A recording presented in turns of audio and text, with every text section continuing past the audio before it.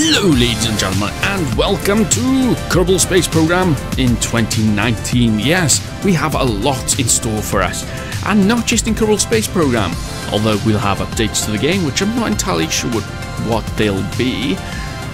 What we can also look forward to is some real space missions, and we've already started. If you haven't heard the news, we've had Osiris Rex, which has completed its first close approach to the small asteroid, which looks like a little rubble pile, and is also going to get into an orbit.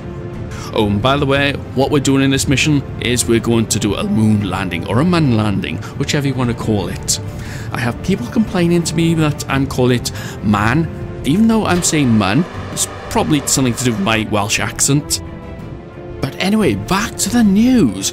Yes, not only have we got Osiris Rex, this slips into a close orbit of its asteroid, which is really difficult, by the way, because it's extremely low gravity. We've also had the New Horizons flyby, and this was extremely fast flyby of, what was it called? Ultima Thule is the name they've given it. I'm not sure what the actual name is called, but it's been nicknamed the Snowman. Now, if you've seen the pictures that the New Horizons team have posted, yes, it does look like a snowman. In fact, it is two asteroids which are sort of like clumped together due to gravity and created. You can clearly see the shapes. Now, the images they've shown are low resolution. That's because it takes ages to transfer the high resolution data from the probe. Don't forget, the probe is about 6.5 billion kilometers away from Earth, so that is a really long distance, and it has a really small transmitter, so we have to pick that up, and then you have errors which you have to correct. So using the special error corrections and everything, it does take a long time to download the images. It's not like your super fast broadband, or even if you have super slow broadband, it's not even that fast. So yes, we'll have to wait for them. I'm looking forward to them to see what they discover out there, because it clearly looks like there's some craters on there, so obviously they've had impacts, but it'd be interesting to know how the early solar system had formed from all these rocks, which are still evidently out there in orbit around the sun. So that is 2 space missions. But there is another, and this one's by China. They've landed the only, yes, the only, they're the first ones who've landed on the further side of the moon. And most people call that the dark side of the moon, and that's not really true, because the moon goes around the Earth, the same side keeps on pointing at the Earth, because it's tidally locked. So that means that the other side of the moon has to get illuminated by the sun at some point. And at the moment, I don't think it's a rover, in fact. I can't remember. I think it's just a space probe, a lander. No, actually, correction. I think it's a lander and a small rover combination. So yes, they've successfully landed on the other side of the moon, which no other state has ever done so. Not even Americans. And it's difficult because what they've had to do is put another satellite in a Lagrange point around the moon so that it can stay in communication with the space probe and then transmit to Earth. Otherwise, there's no direct line of sight, and they've got no communication probes, I think, in orbit around the moon at the moment. I could be wrong at that point, though I do know that they've sent a couple of science orbiters around the moon. And lastly, which happened today, on the 3rd of January, which I'm now recording this commentary, they've rolled out the Falcon 9, which has the Dragon crew capsule, ready for testing on the launch pad. So that's quite exciting, because they're hoping to pass these tests, and then eventually they'll be able to launch this in around June, July, I think they're aiming for, with a crew on it.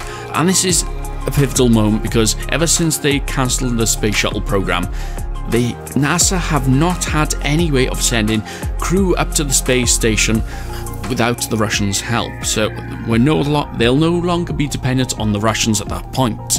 So hopefully, fingers crossed, everything goes right and we get the crew capsule with the SpaceX Falcon 9 rolling out then. So I believe that's mostly everything that I can think of the space news at the moment, or at least the most relevant ones, which I'm enjoying. So let's now go on to KSP and the updates I would really love for this year. One update, if it's only possible, please, multiplayer. That would be absolutely awesome, because then you'll be able to build space stations with each other. However, if ever you've ever played some of the multiplayer mods that are out there, like Dark multiplayer, you know problems can ensue. So if they do this, they'd have to be happy with it themselves, squad I'm on about, and then before we'd ever see it. And they probably have to have limitations, like perhaps you can only have 5 people in the server at the time. They'd have to work a way around the warp, time warp problem, or sort of like add something where perhaps you can only launch around Kerbin, or in other words, if they're going to bring multiplayer, it is going to be really hard for them to work out because of the way the game runs at the moment.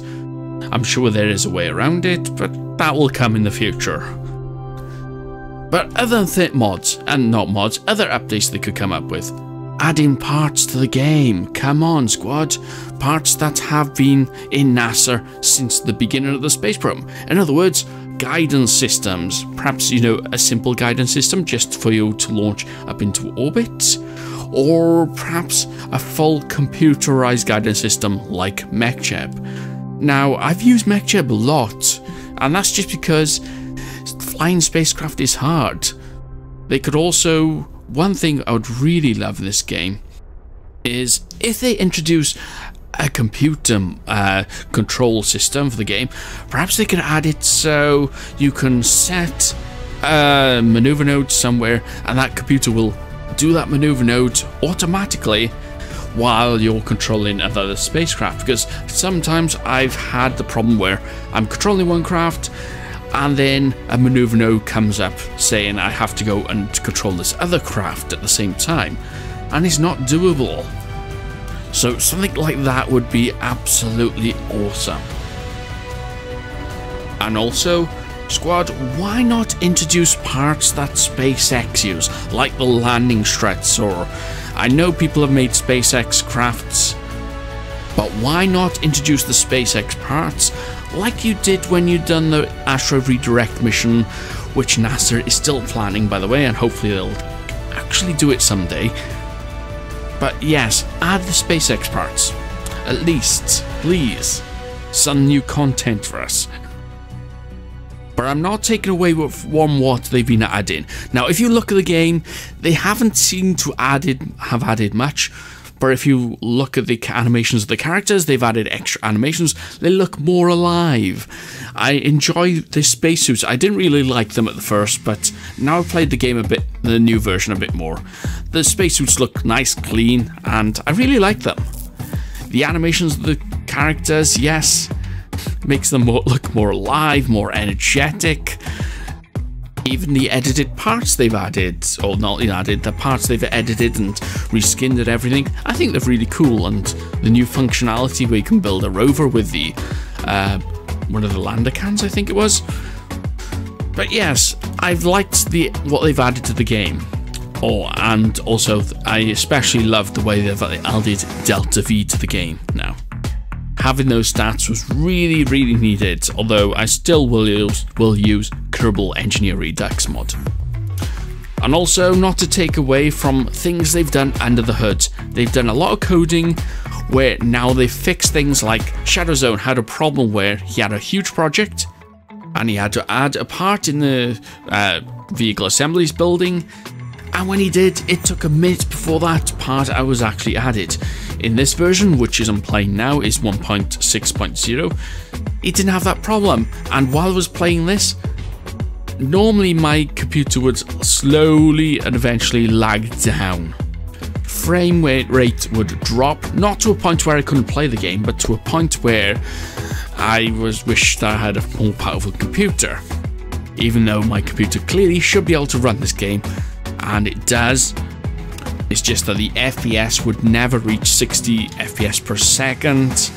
I mean frames per second. But yes, even on large craft I would have the frames per second drop down to about 15 or even 10 when I had multiple craft in the game. So with this new optimized code for KSP, I think I'll be able to do a lot more in what I'm planning on doing. Now I'm planning on doing a sort of like, I'm not going to say what it is, but it's sort of more like a filmish sort of thing. Hopefully it'll be a bit more fun. I still have to work out the script a bit, but hey, look forward to that. That also brings me to the point where, on the new content, perhaps what I'll be doing is some simple stuff. If you want me to keep on doing SSTO builds, let me know. I'll get onto that, and perhaps I'll even do a tutorial on how to build an SSTO at some point, once I'm a bit more confident with it. Or also, if you want me to do rocket missions, rocket tutorials, not SSTOs, but rocket tutorials, perhaps how to get to the moon, or land on the moon, or to another planet, or Moho, just let me know. Because while I'm doing this new project that I just mentioned, I'm going to be doing smaller missions. So as we leave Jev with his worried expression on his face, I'm going to let you know that, trust me, I'm an engineer of rockets and stuff.